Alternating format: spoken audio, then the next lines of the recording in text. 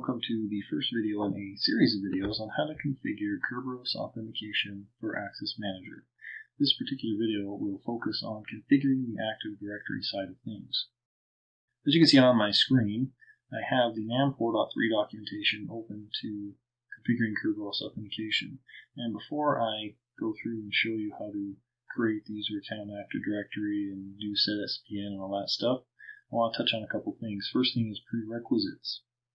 If any of these conditions exist within your environment, please make sure you take care of them first so that you don't run into any kind of speed bumps later on that will trip you up. Two most important ones are NTP and opening the firewall and port exceptions so that your KDC and your IDP can talk to each other.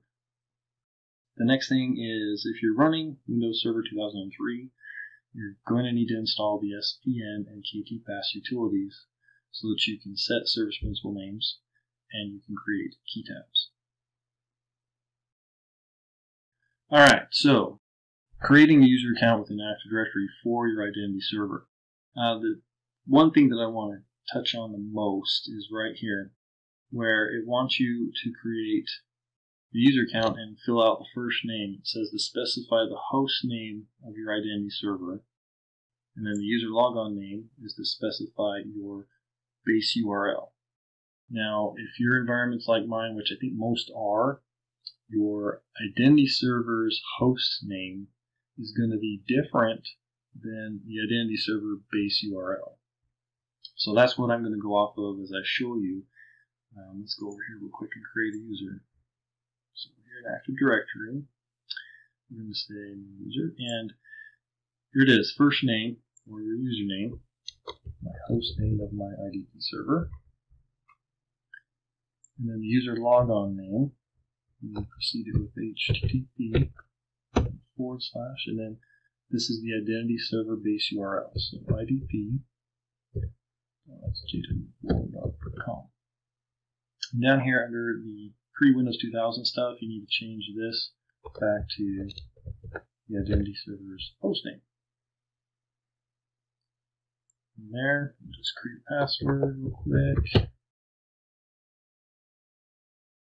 We want to uncheck this box and check password never expires. Next. Make sure we didn't fat finger anything. That's good. Alright, finish. So there's our user account. No sweat, right? Next thing you want to do is set the service principal name.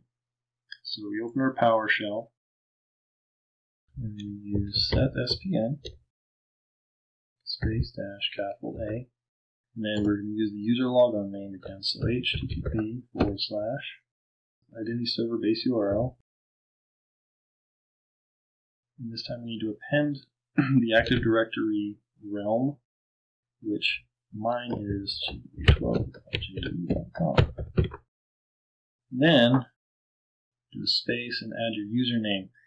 Now remember, with my particular setup and probably most of yours, it's going to be the host name of your identity server, which will be different than your base URL. Hit enter, and we're registered. Now, a side note is if you are using domain services for Windows, you need to set a host SPN entry as well. And that's pretty much the same. All we need to do, I'll just hit the up arrow. Instead of HTTP here, we just add in host.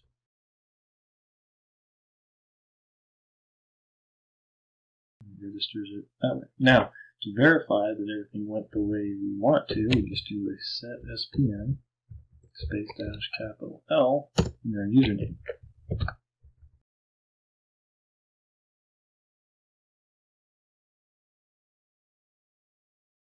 So we have our host entry and we have our HTTP entry.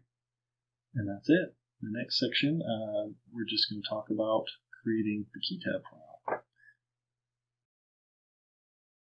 Alright, so creating the key tab. Let's clear this out.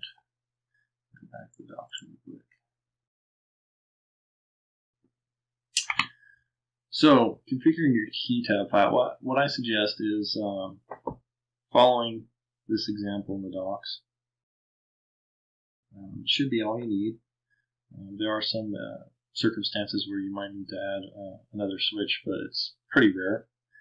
So let's just go back over and let's create ourselves a key tab. Now the key tab is the output is going to be in whatever directory you're in, unless you specified it otherwise. So I always like to be in the desktop. So then we do a kt pass. We're going to do it out, and we're going to call this nidp key.keytab.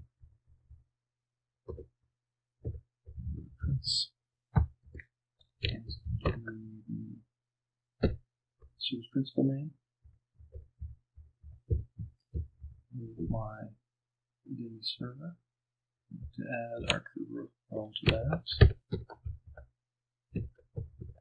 And then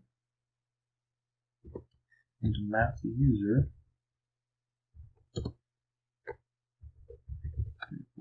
10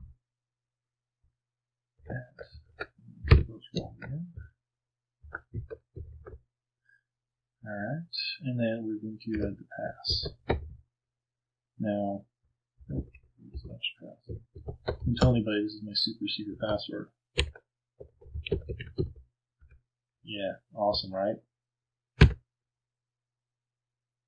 Okay, you see the key tab appeared on my desktop.